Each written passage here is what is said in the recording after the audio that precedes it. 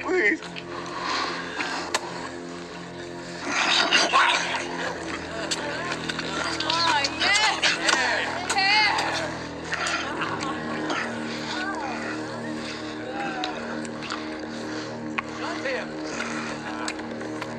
And now we'll get to the bottom. Oh God. Of this.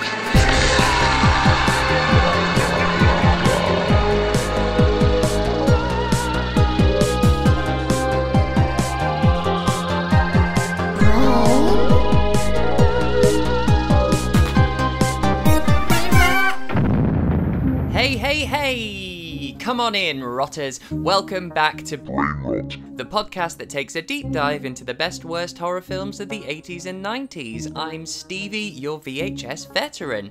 Thanks for pressing play, and I hope you're all doing horrendously. I've been getting some really great film suggestions from some of you who've emailed in to SteviesBrainRot@gmail.com. Verity has suggested Trick or Treat from 1986. That's the one with Gene Simmons and Ozzy Osbourne, which I've never seen, but perhaps I'll cover it in October when I plan to release a slew of Halloween-themed episodes. Thomas White has suggested Alligator from 1980, and that and its sequel are firmly already on my list, so your wish indeed will be granted, Thomas. And Johnny Coffeen sent in no less than 13 suggestions, and every single one is on my ever-growing list of trash. So keep them coming in, because my episode schedule is already shifting around due to these suggestions. So, on to the shunt. This week I'm covering the Vivacious and Viscous Society from 1989, Brian Yuzna's directorial debut after producing films like Reanimator and From Beyond with the late great Stuart Gordon. If you'd like to watch the film before we chat about it, it's currently streaming on Shudder. This week, my guest is a joyous, multi-talented chef, award-winning food writer, and huge horror fan. It's only bloody Gizzi Erskine. Hello. Hi. Are you alright? I'm good. I'm freaking out a bit because I have to say I'm so intrigued by you and your life. Like, I was doing a little bit of digging, and I'm so. It sounds absolutely fascinating. So you were a body piercer, then you placed top at the Leith School of Food and Wine, and you're a chef, a food writer, a podcaster. I mean, what the fuck? It's amazing. And actually, now I think I want your job. So, yeah, we should probably say that I actually stalked you in order for me able to come on this show. You actually slid. It's like your own podcast. You slid into my DMs, didn't you? Yeah. I'm such a big horror movie fanatic that I actually, this is the most authentic thing. Like, it was in the middle of the night and I couldn't sleep, terrible insomniac, always have been, and listened to a podcast, and I always, like, classic me, 5 o'clock in the morning, what can I listen to? Something about horror. And I fell into it, literally. Amazing. And listened to like 2 episodes in one night and was like, I'm doing this. Sweet. Whether he likes it or not, he's going to have me on.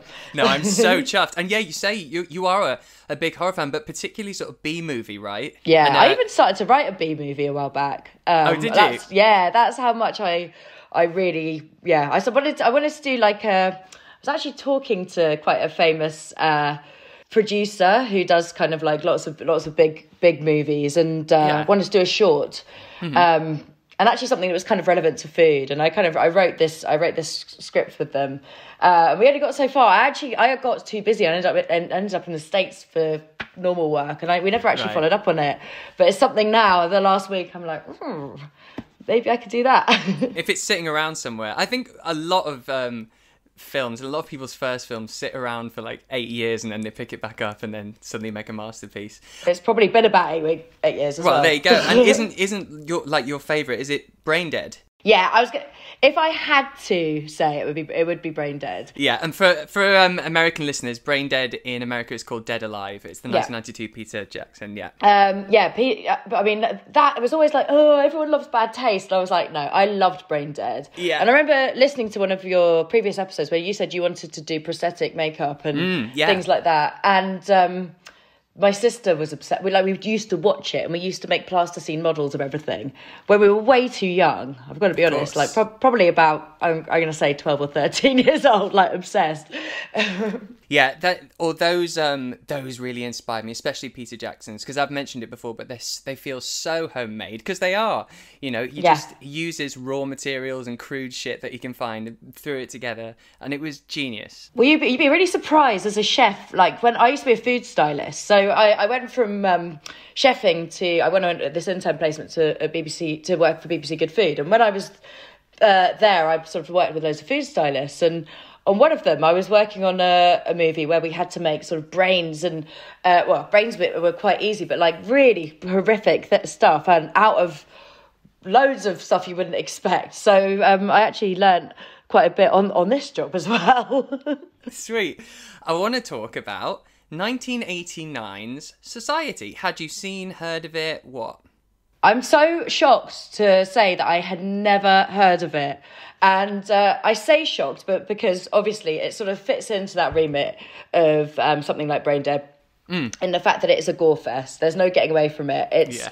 It's exactly my sort of film. I mean, it's kind of ridiculous, like they all are, to be honest. It really is, and obviously it's got this allegorical tale about the upper class and the 1%, and I didn't notice any of that. Like all these films I revisit, the better ones always have this metaphor or underlying message, which I never saw as a kid. And obviously this one, it's not at all subtle. There are no undertones. It's very much surface. Yeah, totally. I mean, I think one of the things I wrote was my first thing was cannibalistic society, maybe a metaphor for the modern Tory party. That was my first thing. I was just like, this is really interesting, and like what it sits in how we it's a subversive take on the class divide, and it really focusing on the upper, and it depicts this theory that the upper class are actual different species altogether, and they feed off the lower classes. In the film, they literally feed. Well, not even feed; they absorb them to spike the bloodline. It's absolutely genius. And if people might not have a clue what we're talking about right now, so can I ask for give us a little sort of synopsis for someone who maybe hasn't seen it. Okay, so I have said Society is like Cronenberg has made Beverly Hills 90210 on bad acid. Bad trip, yeah. It's a scathing take on the 80s yuppie culture and the social elite. Our main character, Billy, is a popular jock at high school who lives in his mansion in the hills, but begins to suspect there is something deeply sinister within his family and friendship group. As he starts to dig, friends and believers around him start turning up dead as the film slowly spirals into a sweet, fleshy mess of paranoia, unbelievable levels of gore, incest, and 80s shoulder pads. Mate, that is banging. That was the most stressful thing I've ever had to do, actually. I've never actually had to write a review of a film before. I was like, shit. Well, you absolutely nailed it. That's right. And actually, you touched on incest there, and that even in horror films, that's often given a wide berth. It's like so taboo, and also looks kind of at cannibalism, which is also really taboo, that you also don't see that often. There was a film called Raw in 2016, right? And that does it so well, but not often do you get a film that actually touches on that sort of taboo subject. Well, I mean, Raw for me is really in my sphere at the moment. I hadn't seen Raw until I'm going to say the last month. But I don't know if you've been following the Armie Hammer case. Of course, I knew you would. Okay, yes, and I mean, well, obviously nothing's been confirmed or proven yet, but very interestingly, it sort of sits within the remit of both Society as a film. You know, you've got Armie Hammer from a long stretch of Hollywood elite, who has been accused of several, albeit maybe fetishized, cannibalistic acts. And one of the films that he was sort of pushing as one of his big loves of his life was Raw. Right. So I watched it and was like, yeah. It is, it's a hot topic. So, but that's always the way, isn't it? When you pick up a retro film, suddenly it's ridiculously relevant for the current time. No matter what it is you pick up, you go, fuck, this is totally about now, and that always happens. So some fun facts, well, or not so fun, but just some facts. So it was a huge hit in the UK, but it absolutely bombed in America, this film. And I wonder if that has something to do with us having a monarchy and blue bloods in our system, yeah. you know. And Brian Yuzna, the director, he said that in an interview that I saw that most or a lot of Americans think of the upper class as a myth, like it's a fairy tale that doesn't exist, that it's a made-up society that is folklore. Certainly been exposed this week. Well, right, again, there you go. Topical.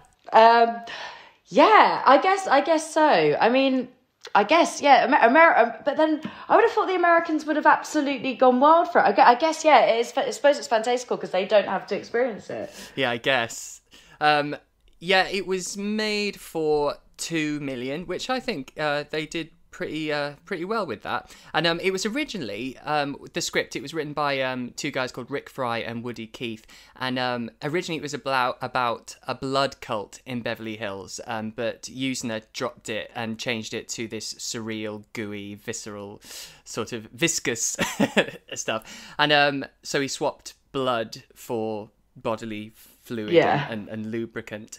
And actually, I think that was also a thing to do with ratings and censor, because if you don't show blood, you've got more chance of getting less cuts. But in America, it was absolutely ripped to pieces and cut so much. Yeah, which really sucks. So I imagine that's why also it bombed, because you need that climax, that payoff. But do you remember back in the 80s and 90s when we were watching these films? It was like the sort of, if something had bombed or if something had been cut to shreds because, so to speak, because of sort of it being monitored. Those are the ones that I always wanted to watch. Of course, because you're like, why the fuck was it being cut? What is it you're trying to keep from me? You have to see it. And of course, and I think doing that, by the time you are able to release it uncut, that is going to sell so much more, and the weight has built it up in your head. So of course, I don't think it's a hindrance at all. Not at all. I must say it's been even the fact that it's gone from sort of talking about being a blood cult all the way into sort of cannibalism and gore is kind of interesting, because it's very interesting. Even if we refer back to the Armie Hammer case, there's been so much about it that sort of like that's the border of this, the whole thing being considered okay, as sort of the blood cult of people back historically used to bloodlet. So I don't know if you remember this. I mean, I think I'm a bit older than you, but when I was a teenager, I was a punk and I used to hang out with loads of goths, and I was actually quite cute. This is the sort of weird thing about this. The goths used to bite holes in each other or poke holes in each other and suck each other's necks to bloodlet. And historically, it's sort of like something that was actually meant to show this huge dedication towards your love for one another. And it was actually quite a romantic idea. Wow. And there were people who used to, I remember, I mean, I've never done it, but there were people who used to sort of do little sort of spikes on the back of their neck. And they were like, it was so cute. My boyfriend just hugged me and sucked on the back of my neck, spooned me and sucked on the back of my neck all night. And I'm like, okay, that could be sweet. Oh wow! No, we didn't have that. But also, I'm sure most people didn't. Also, I went to a theatre school, so that's a completely different world. You know, where the highest form of bullying was laughing if someone couldn't do a triple pirouette. It was really a different world altogether. So we were in quite a bubble there. So we no bloodletting in our hallways. Not a relatable thing we got going on here. No, but the thing is, I'm up for trying everything once. So maybe that'll be my new task, to bloodlet someone. Right. So this film, I mean, I could just chat with you, to be honest, and forget the film. But you mentioned we meet our protagonist Billy, who's your typical 80s teenager, and he's at the beginning he's kind of having this walking nightmare, where he's in his house at night and hears all these whispered voices and distant laughter, and he grabs a knife, and it's sort of a dream. It's not quite established if it is or not, but it's a foreshadowing of the end of the film, really. And then straight away he's in a shrink's office, and he's saying that he's worried that something's going to happen, doesn't he? And this is a wonderful moment because he grabs an apple from the shrink's fruit bowl, takes a bite, and it's covered in worms. I mean, ridiculous amount. It's like 40 worms, and that... There's a lot of worms used as props in this movie. Yeah, that's right. And I think also that's so deliberate because it's something that looks shiny and fresh on the outside, but inside it's rotten, which is the whole setup for the whole of the Beverly Hills Elite in this. Towards the end of the film, not ruining it for anyone, but someone gets literally turned inside out, and they are filled with maggots and worms. So rich people, basically, the message is, are rotten on the inside, even though they look fantastic on the outside. And as I said, it's just not subtle, any of this. It's great, though, and there are some not one-liners and several just phrases that sum up, that you could just take any one of them and put it on the front of the video to sum it up. Oh, completely. I mean, like, that's really, really interesting that you picked up on the sort of bad apple situation, because I've written exactly the same thing. So like you said, all these metaphors are like so glaringly in your face. There's no escaping them. The therapy sort of side of things I thought was quite interesting, particularly in that day and age as well. Like, I can't remember, I literally can't remember the first film that I saw within that wasn't sort of like a slick, slightly more elegant film that had therapy in it. I certainly don't. Mind you, I suppose actually I take that back. In Nightmare on Elm Street, they definitely had quite a bit of therapy. Oh yeah, that's at one stage, especially in the third one. Yeah, which is the best one. Yeah, of course, Dream Warriors. That's the one. And actually, on that, number 3 and 4, the Screaming Mad George, he did the effects on those two. Exactly. And, number 4, there's the bit where Freddy exposes his chest, and you can see all the souls of the children that he's killed and their faces. And he designed that massive chest plate. And that is so similar, actually, to what happens towards the end of the film. It's that stretched skin and stuff. So he has this real surreal, visceral style, which I love. So we meet... this is the first time we meet Billy's sister, so Jenny. And this is a very strange moment because... she's getting ready for her. She's got the party or her coming out. Is it? Yeah. So it's kind of like I'm imagining it to being like a society coming out party where you're. What's it called? You're. Yeah, that's what I'm trying to think. I'm sure there's a word for it. There is a word for it. It's God. It's not an initiation. It's a. That's what I nearly said. Initiation. I'm googling it because it's but it probably is an initiation if you're a cannibal. Let's be honest. God, what's it called? Society initiation. Coming out. It's not coming out ball. It's called debutante ball. There we go. It's there like a debutante. I can never say this word. I should be able to because I'm posh. It's a cotillon. Sure. Well, you convinced me. Yeah, I think it is. My mum will be telling me off. Like she's somewhere like getting really cross with me for getting it all wrong. But yeah, so, and she's it sort of starts with her in that she's obviously got a lover who's kind of like a bit pissed off with her and still in love and feeling some weird vibes. And well, yeah, because he's hiding in her closet. Yeah. It's really dodgy. It's so dark. And then, she comes out and you think almost, like with most horror movies where that first scene's going to be really gory, but actually it's her just having to deal with this like slightly love-obsessed ex. Yeah, that's right, because her clothes are sort of moving on their own, so it's a false scare, isn't it? You think it's coming, and yeah, so it's her ex who is trying to warn her about something and saying something weird's going on, and so Billy and Jenny, they get rid of him, and the parents are downstairs, and everyone seems all right, though, because, I mean, it's a criminal activity, what he's done. He could face a litany of charges, but everyone's just like, oh, it's fine. Then, as you say, you don't really get any gore or anything, like in other horror films that kick off with it. It's a real slow burn in that way, but we do get our first moment now when he zips up his sister's dress, and part of her back near her spine is sort of pulsating. And this is great, though, I think, because it immediately lets us know that Billy is alone and that even his family are suspicious and maybe part of something that he is not. And he dresses differently as well. He doesn't fit in their conservative mould, does he? No, not at all. And, it's kind of, it's got everything, as we said before, about sort of that whole 90210. They're all very good looking. They're all very primped and preened. It's sort of, when she's getting dressed and the boyfriend comes out, it's that really early days of the girls it's really virtuous. Everyone's tits and arse are out, basically. Of course. And literally livid that I don't look like that anymore. Absolute fury.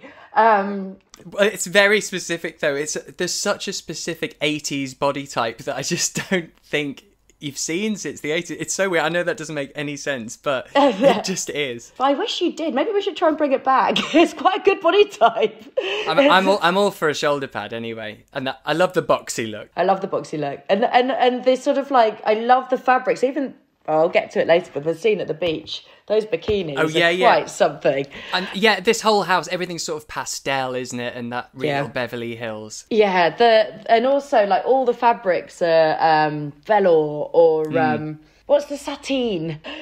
And she's got her dress, which is actually quite nice for an 80s dress, I'll be honest. So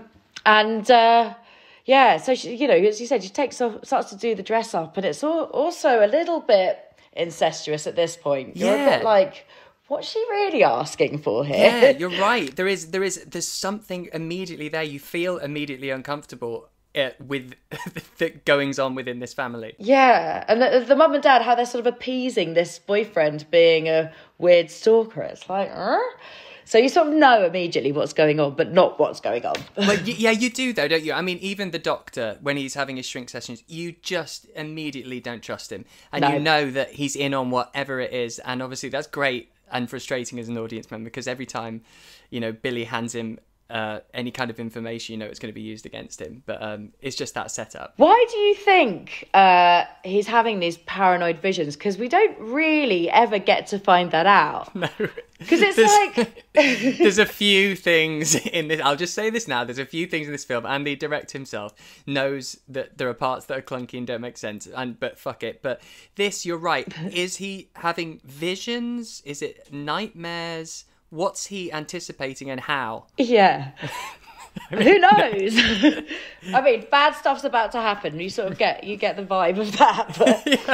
But, but he's then we see that he's in the debate team at school, isn't he? And they're debating. They're actually, again, it's just hitting you over the head with the fact that he isn't like the majority of Beverly Hills, because they're debating about a conservative dress code at the school. Yeah. So it's just one by one. While having the hottest girl in school flash her fanny at him. That's right, and this was before Basic Instinct, because that was 1992. So was it? I'm so pleased you checked that. Yeah. So this is this girl Clarissa, who doesn't explain it all.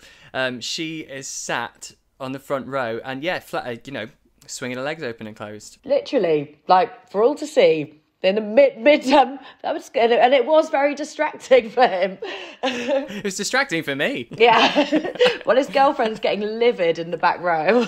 Yeah, it's great. They're really just setting up all these teens and that real high school Beverly Hills life, which I fucking love that world. I always have. It was almost more well observed. I know we keep referring it to a bit sort of ludicrous, because obviously it's a horror movie with a lot of humour to it. It is ludicrous, but it was kind of well observed and not totally unintelligent, the whole thing. Absolutely. And I think with these sort of films, there's two horror comedy, and when I say horror comedy, two horrors that you laugh at that are of this ilk, where it's the really clever, deliberate comedy, and it's satire, and it's also managing to be gross or scary or whatever it is that they're going for. And then there's the ones that are earnest but are so bad that make you laugh. I love each equally. The ones that are clever and make me laugh, and the ones that don't mean to, but often make me laugh even more. Yeah. The film that you reviewed recently about the cat with the little soul coming out, I really got to see that. You would love it. It's right up your street, I think. Yeah. It's absolutely. It's got 3 cats. I'll probably be a bit nervous about them by the end of it. Oh, yeah, absolutely. You'd always have one eye on them. Yeah. Actually, he's back at the doctor's then, and he actually has a line when the doctor asks about his family, and he literally says, one big happy family except for a little incest and psychosis. And so he just says it, but he's saying it jokingly, but he's planting the seed for the... God, I missed that. That's brilliant. I don't know how I managed to miss that. That's a line. Well, I wasn't sure if he had said it, so I did rewind it, and he definitely does say it. But this is now when we first see a glimpse of what the fuck is going on with this family, because Jenny's in the shower, right? His sister. And this bit, this honestly made me feel really uncomfortable. So again, it's got the incestual undertone, and he's trying to find his sister Jenny, and he goes to the shower, and it's frosted glass, so you can just see the outline of her, and you can see a bit of her, and her body is twisted the wrong way around, so her face and her boobs are facing the front, but so is her bum. Yeah. And so it's really actually. Do you know Evil Dead 2? Yes. The bit where she's dancing sort of like the doll. It kind of reminds me of that. It's got a similar... But this, I found it so fucking creepy. And then he opens the fridge. No, she's not in the fridge. He opens the shower. And she's the right way round. But then we've got the beach. The beach. Which is kind of... I even with the shower scene, I wasn't massively on edge. I think I was on edge at the beginning. Yeah. Waited when we thought something awful was going to happen, and then the shower scene weirdly didn't freak me out. The beach bit scared me for all the wrong reasons. So they're lying on their towel. They're with the actual girlfriend, not Clarissa at this stage. Shana, I think. Yeah. And Shana's a bit of a prude. She's not gay, but she's not putting out in the same way. But she kind of wants to be part of society. She still wants to be moving up the chain, shall we say? Yeah. The hierarchy is interesting to her, and she then once she spots the guy. What's the guy's name? Ted, who's the top boy, the kind of the quarterback. You kind of say the star quarterback kind of guy, isn't he? And he hosts legendary exclusive parties, he and his family, and she wants to get into this party. Yeah, and at that point I'm just like, this never happened at all when I was a kid. Exclusive parties, family parties, can you imagine? So the thing that freaked me out the most about this, the bit where the two kids like scurry along. Yes. The background, I was like, what the fuck are they doing? Yeah, They're the nothing. pesky children. Yeah, and then they literally just squirt sun cream in their faces. But what's that a metaphor for? I mean, your brain can go wherever you want, because obviously it splatters on their faces, and it's a sort of foreshadowing. I think everything in this just is a foreshadowing of the goo fest that comes towards the end, which I can't wait to get to. So that's why I am. I know, it's like, but then we find out a bit more, because the ex-boyfriend of Jenny, his sister, he gets onto the beach and he takes Bill to the pier, and he says, "I've got this recording," and he plays it, and it's this honestly freaked me out. I think it is because it's this incestuous thing, because it's sort of new ground for me and not something I'm used to, so it bugged me. And it's this recording of Jenny and her parents and Billy's parents, and they're talking about her coming out, and about how at first she'll copulate with someone her own age, and then she'll copulate with her mum and her dad, and then the host. I can't think of films like this. It's so unique. Yeah, there's nothing like it, and I can't even think of anything like it out of this genre. Mm-hmm. You know, it's completely unique, and it's crossing a boundary, and you're right. It's sort of something which you can't find this humorous. It's weird. Yeah. It's thoroughly uncomfortable.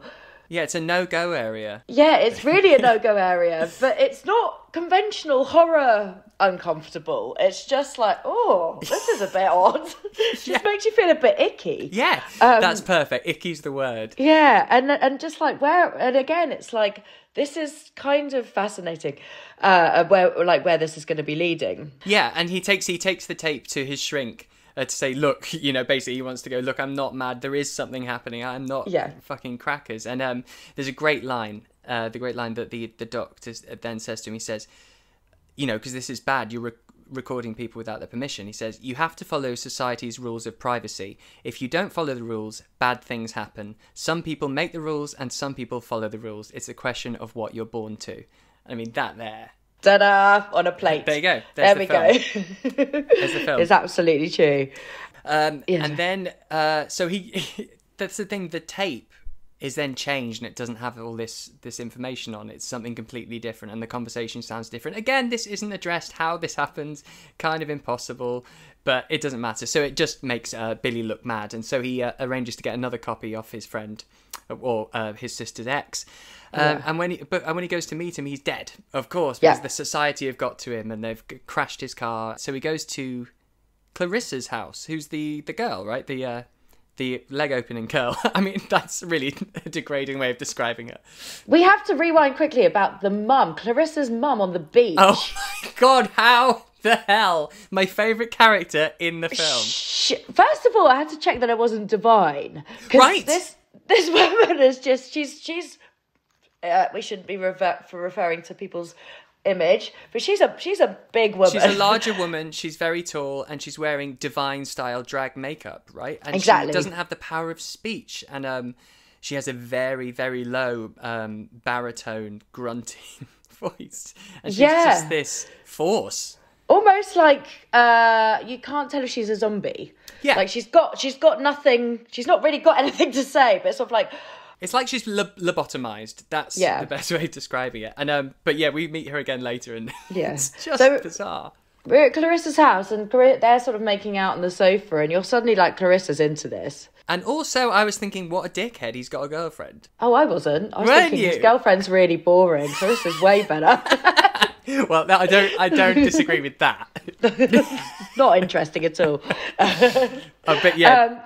But you believe that Clarissa's going to be like involved, and then the mum walks in and burps up a hairball like a cat. This is right. This bit. I mean, I'm so glad it's in the film, but it is so bizarre. It's never explained. One, what happened to her. Two, why she's coughing up hairballs. And there's a great moment where she just goes and coughs up the hairball. And before she goes to hand it to Billy, he's already proffered his hand out to take it. And it's a really weird moment. But also, did we see the girlfriend ever again, by the way? It was a blonde hairball and the girlfriend was blonde. That's right. Well, when he does eventually go to the party... she is. She's there. Or no, her friend's there, and then she tells her that he was kissing another girl or something. That was it, because they're in the bushes, I remember. There we go. Sorry, I was like, oh, maybe that's what happened. Right. Making our extra subplots on top of the subplots. But I just love do you know the mother, Clarissa's mum? It really makes me think of just a John Waters film character. It's got to be some sort of homage to John Waters, because it's straight out of one of his films, and I absolutely love it. There is a bit of Crybaby in the whole narrative as well, actually. Yes. Like, what's the girl in Crybaby? Motor Mouth. No, it's not Babyface. Oh, God. Something face. Hatchet Face. Yeah, Hatchet Face, that's it. Yeah. That's who we went through all the faces we got there. And, speaking of faces, so he goes back to his parents, and his parents and his sister, they're all massaging each other. It's very odd. Again, I felt icky. And he says to his dad, which is a very poignant line because of later, he says, "Fuck you, butthead." I've written that down twice as well. The final line, but we know why. Yeah, it's genius. Arguably the best scene in the whole film. Totally. Then another bit that's really doesn't make sense and confusing. He goes to Blanchard's funeral, and he's lying in the coffin. This is the ex-boyfriend of the sister, and he touches his face, and his hand kind of goes through his cheek and his face. But the whole thing about that. So there's a lot of sort of metamorphosing into one another, which I'm assuming is the power of what they're achieving from each other. Yeah, I get that, but he comes back later. Oh, yeah. When they drag him back in to use him as a sort of sacrifice, so he's alive. And so maybe it's just a cool effect and they wanted to pop it in. I mean, yeah, clunky is definitely the word. Like, doesn't make any sense. But I loved it. So almost it doesn't need to. You're sort of left... Because you're right. I remember thinking that at the time and then just moving on really quickly and completely forgetting that he'd actually even had a funeral by the end scene. Yeah. So no, it's just quite a random scene, but again, I'm happy to have it. I really don't mind with shit like that.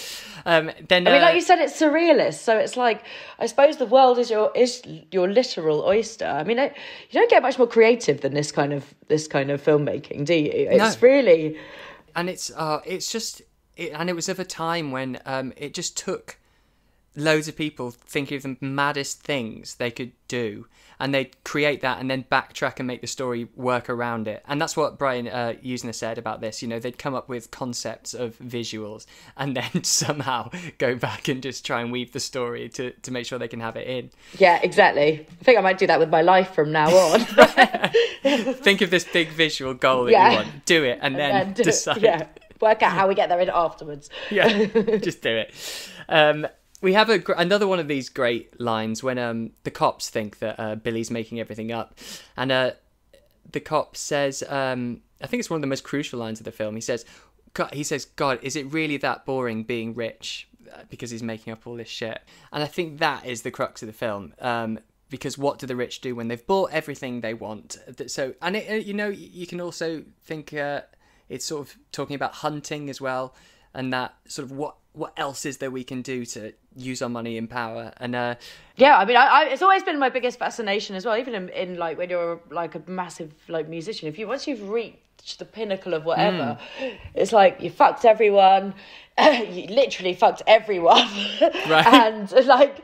and you're what's next? And I keep referring to this Army Hammer case. So if it is true, it's like, you're in society, you've reached your peak, you've been damaged by whatever, and what's next? Yeah, sure, why not eat someone? Why not? I mean, there's many reasons why not. Well, right. Yeah, it's true. It is that what else can we do? So we have Bill now, and he goes home, and this is what we've been waiting for. This is where it all starts to kick off. There's a weird thing though.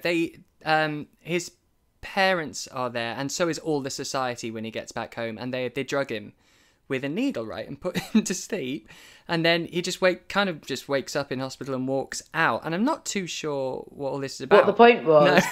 It's like that. I think maybe it was. I felt like it was indicating that this is what's been going on the whole time. That he's actually been passed out and actually like having to be kept away from it. They don't necessarily want to eat him. Oh my God. He is part of the family, but he's actually like they're kind of actually doing it in a slightly saving him way.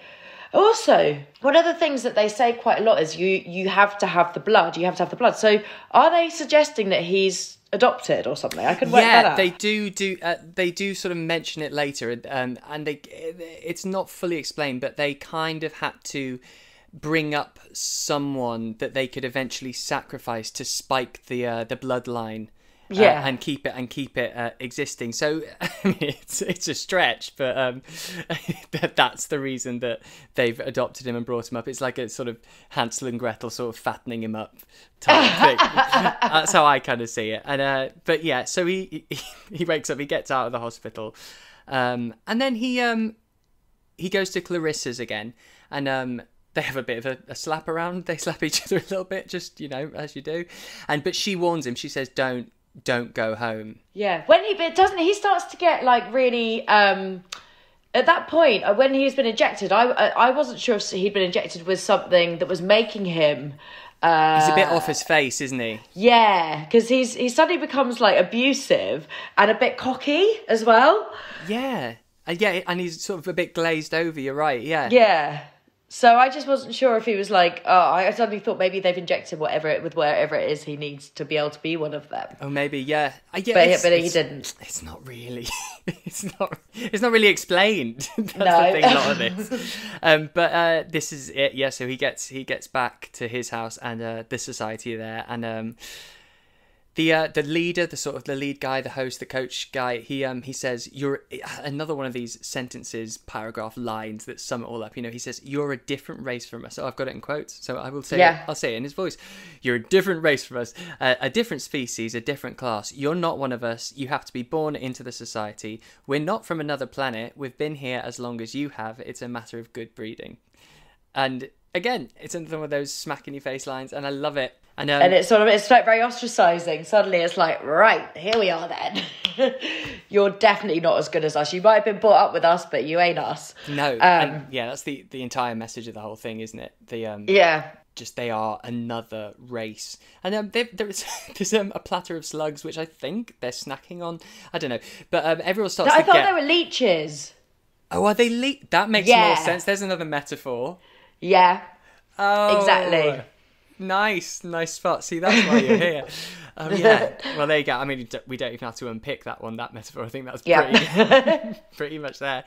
They get into their underwear, and then this is what they call shunting. So for anyone who hasn't seen the film, basically what it is kind of like an orgy where they all meld into one being. So all their skin melts into each other, and they'll start maybe by sucking on someone's neck, and then their lips become part of their neck, and their skin stretches like melted cheese, and they absorb whoever it is the sacrifice. And the first person is David, the Blanchard, the ex-boyfriend, right? Yeah. And so they've got the two of them. They're gonna eat and absorb David, and then they're gonna do it to Billy. And and another one of those lines he says before they start melting into Blanchard, they said, "The rich have always sucked off low class shit like you." Yeah. So good. But you really, if people haven't seen this, it really is something to see. I've never seen anything like it. I mean, it's an orgy like no other, that's for sure. It's because it's sexual. There's no getting away from it. They are completely getting kicks from it in a way that we can only imagine, and the sort of they literally, like you said, it melts like cheese into one another, and to a point where they're like become funnels, and they're pouring champagne into any hole funnels, available, any hole available, and it's really interesting because you got somebody like basically giving a blowjob, but like. But it's turned into like a vacuum where they're actually pouring in champagne. Right. It's like, what's going on here? And what fucking genius is this? Exactly, it is such a genius. And actually, the shunt. It was the Screaming Mad George. He was inspired by two Dali paintings actually. One called Autumnal Cannibalism and one called Premonition of Civil War.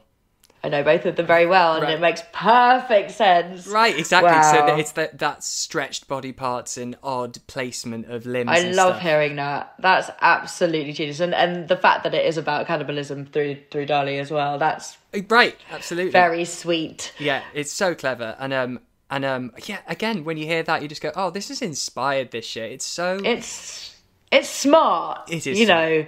There's no, I mean, we're listening to some of the other podcasts that you've done. It was like a lot of this is sort of slightly gratuitous and things like this. Yeah. This has got guts. Literally. Plenty of guts. It's meaningful. You walk away from this going, right, and actually to have that kind of like substance behind it. Yeah, when it makes a statement and grosses you out and makes you laugh, it's a winning formula. And the actor said that, when they were filming this shunting scene where they were melting into each other, they said, the start of the shooting day was really exciting and fun. And that's day one, of course, but it wore off really quickly because everyone was so uncomfortable. They're glued to other people, and they couldn't rip the prosthetics, so they had to stay in certain positions for a long time. They used, all the gunge that's on them. Apparently, that's food thickener, which you might know. I don't know. Yeah, it'll be xanthan gum, right? So which is used a lot nowadays. I'm actually surprised that it probably wasn't used really for what it should be used back in those days. Right. So well, it's very effective because it's not runny, but it's also not bouncy. It's pure slime. Yeah. Yeah, I used it in my vegan burgers recently. It's the thing that gives it the bounce and the bite, but also it holds, it clings. Well, there was an inspired choice. Yeah. And Screaming Mad George, so he went in the pre-production for this. The whole thing was only filmed in 5 weeks, I think, the whole film. But he had to sculpt, cast and paint this because the main shunt is five main people all stuck together, and he had to do all of those things in just 6 weeks, and he basically didn't sleep, and he had 1 day to sculpt each piece of the 5, and apparently you'd normally need about 5 days per piece, so he was really pushed. But I think honestly there's something about the result of the rushed and time-constrained creation that works so well and makes it more stomach-churning because it looks like a work in progress. It's raw, it's crude, and I think if it was more polished and detailed, it wouldn't quite have the same effect, because I also think that sometimes time can be a hindrance, because when you have time to change your instincts and edit your gut decisions, you often take away the soul of the art itself and it loses its glow of conception. Oh, entirely. I mean, and this has got to be. I mean, this was pre-CGI and everything, so yeah. it was all done Practically. exactly, practically. And I imagine learning on the job as well, which is just kind of, and it feels very raw. I mean, all of the words that we were saying earlier. We've forgotten to talk about, though, that there's the subplot with the divine character. Like, what's going on with that? What happened there? I lost that at the end. She ends up with the best friend of Billy, driving round. Milo, Billy's friend. And she's in the back of mugging the a policeman. Of their clothes. She gets to eat him? I don't know if she's even a cannibal. I mean, she's clearly a cannibal. It doesn't make, again, it's because she threw up a hairball, you kind of think she must be involved in it, but she's not part of this shunting and this part of the society. I don't really know. That is a sideline plot that's going on. Doesn't really go anywhere, but I'm the more screen time that Clarissa's mum has got, I'm down for it. And the whole feasting scene is done to the Blue Danube, and it's a Johann Strauss thing. And even that in itself is like, it's almost like American Psycho, that juxtaposition. Yeah. All the the music in this, the very opening credits, there's this sort of haunting song about society playing, and apparently it is the Etonian, as in Eton School. Apparently it's their school song that they've changed the lyrics to. Really? Yeah. That's fucking great. Isn't it? I love that. See, but that sort of thing goes right over your head unless, then I looked up and I was like, fuck, that's just some subliminal little message, about Etonians. And I think it's genius. And we have this, this is when the guy gets, there's two moments when someone kind of gets ripped inside out, when they go in through the arsehole and then the hand comes out of the face, through the eyeballs, through the mouth. It's genius. I mean, that's the end. That's the finishing off of the sort of the jock king, bad guy, King Jog. But the best bit for me, without any shadow of a doubt, is when he walks into the incest scene with the mum, the dad, and the daughter. Yes. So it's like, somebody's trying to inhibit him going through it. It's like, let me give you a hand, and he literally pulls out a hand that's like attached to his body. Yes. That's not where a hand should be. Nope. And then walks through, ends up, and his mum's lying on the bed.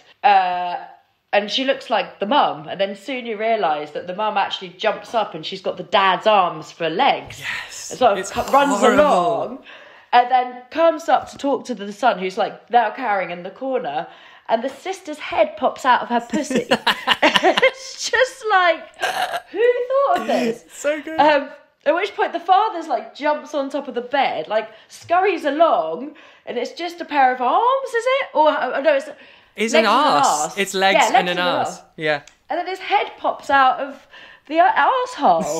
And you're like...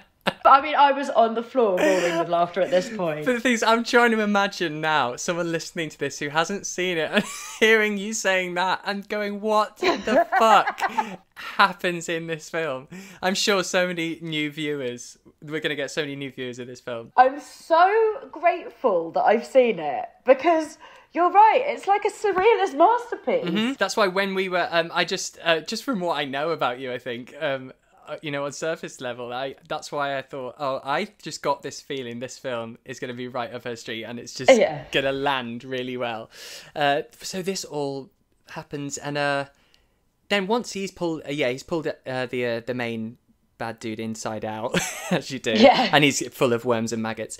This is interesting. So he and Clarissa, who is one of them, because we've seen her body sort of shift and contort, they just go off and they jump in the Jeep and escape, and that is literally the end of the film, and the credits roll, and we don't get any Clarissa doesn't explain it all.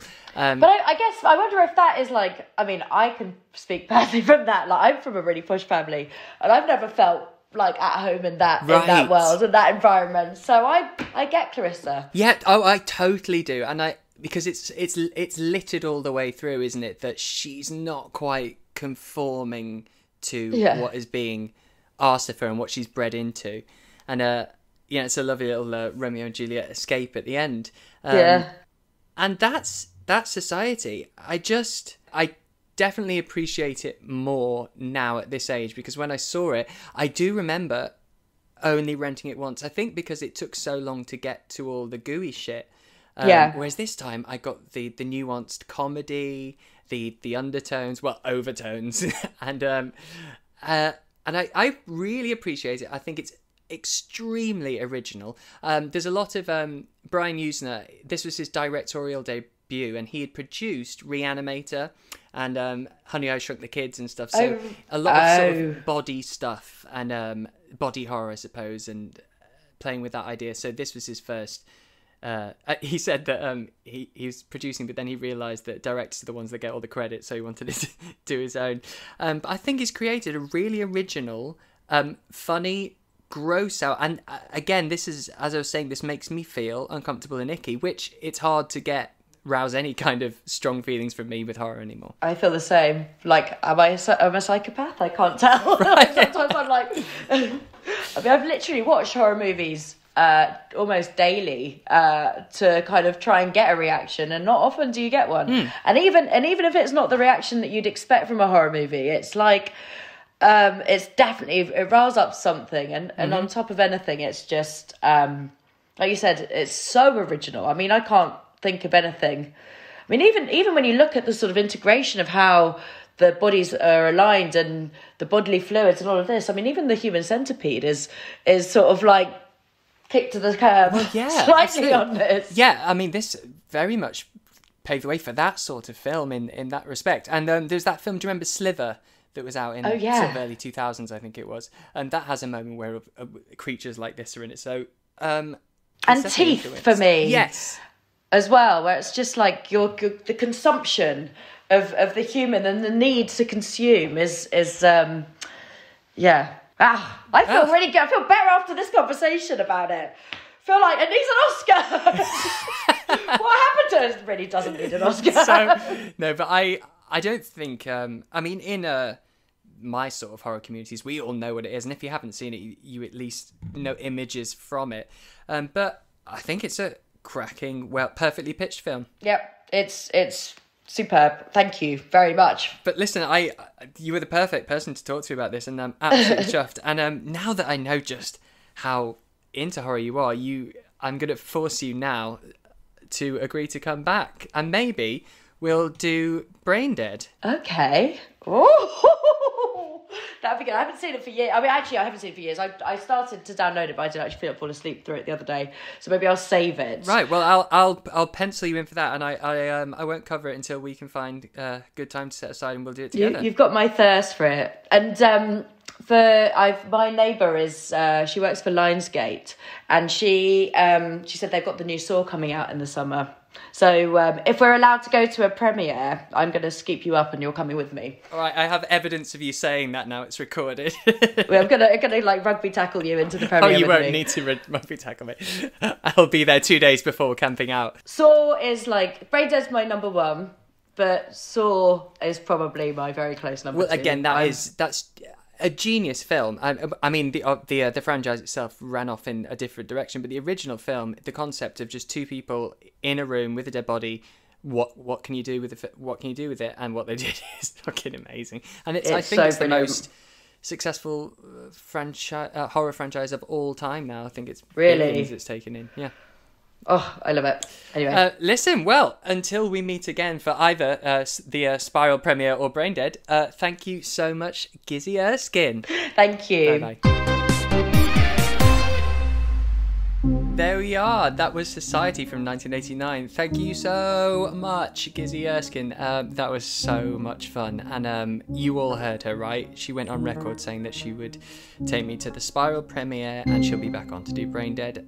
That is now out there, so that has to happen. If you'd like to get in touch, please find us on the socials. On Twitter, it's SteviesBrainRot. On Instagram, it's BrainRotPod. Or you can email the show, which is steviesbrainrot@gmail.com. Until next time, ghouls, toodles!